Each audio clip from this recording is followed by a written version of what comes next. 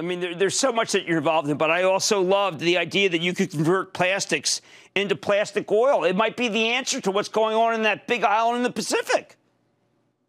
Well, I mean, I think we all have these things and we all drink from them on a daily basis. But, what are we going to do with that plastics? How do we renew it? How do we reuse it? And that's another set of solutions that we're working on in our renewables business. It's actually our newest business unit called renewables, and it's all these sustainable solutions for the globe. And the great part is we have so much expertise and so much innovation in this area already, having already have a solution for green diesel, green jet fuel.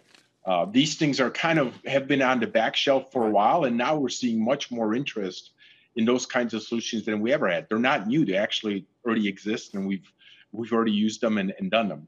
And now we have energy storage. We have renewable plastics. Those are all new areas of research, and it's extraordinarily exciting. Don't miss a second of Mad Money. Follow @JimCramer on Twitter.